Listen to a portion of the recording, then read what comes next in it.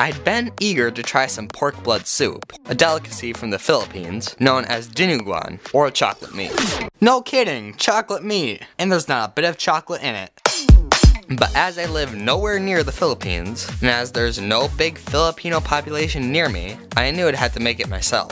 Now obviously the recipe begins with pork. Since this knife has been sharpened to the point where it could easily shave someone, any difficulty you see in the cutting of this pork is mine and mine alone. It's not real Dinuguan without some organ meat, so I'm gonna use pork liver.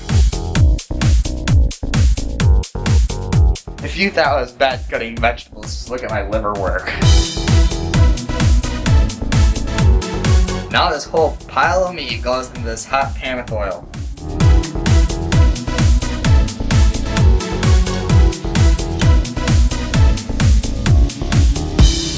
While the pork cooks, I need to chop up some onions.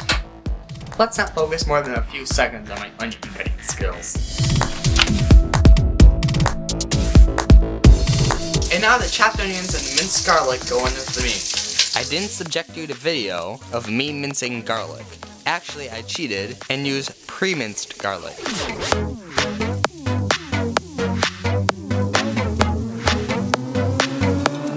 I like to toast the garlic a bit in the oil before mixing the whole thing together, but letting it toast too long can make it bitter. Next, the lid goes back in the pot. And now the most interesting ingredient. Here it is, the pig blood. Often it comes in a purely liquid form, but sometimes it comes in a slightly coagulated condition. This will work just fine. The name Dinuguan comes from the root word dugo, which means blood. Makes sense, right? I can't believe I've never eaten pork blood until now. It's crazy.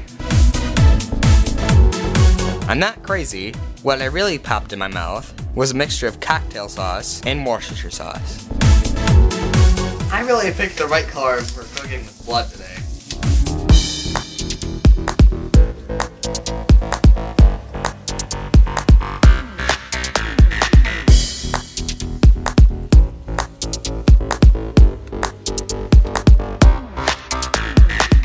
Now I need to add water and probably the most controversial ingredient to this whole dish, vinegar. Haha, yeah, that's the limit to my sense of humor.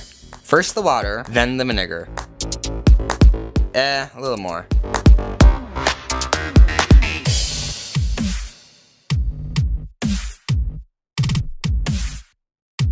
Now before this starts really cooking, I'm gonna add two ingredients, peppers and fish sauce. Both of which I use in a lot more things than you would think.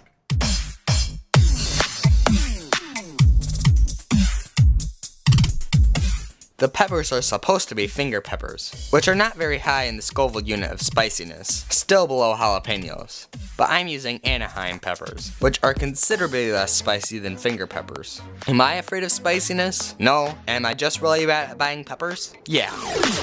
Now the whole concoction cooks for at least an hour while it thickens.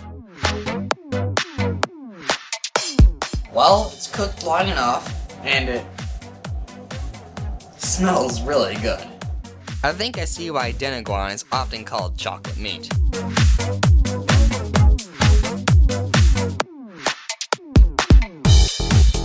The vinegar cuts the richness of the multitude of pork ingredients and adds a great subtlety of flavor.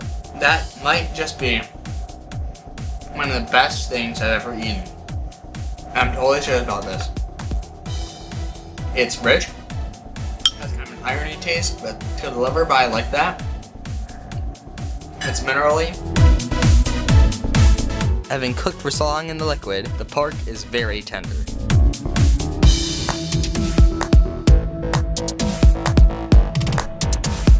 I just got a whole bite of liver, and that was delicious.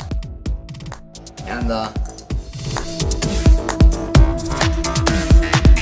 normal pork absorbs some of the flavor from the pepper. You can definitely taste the fish sauce, but it's not overpowered. But this is delicious. And if you're not squeamish about eating blood and you're okay with pork, I think you should definitely try this.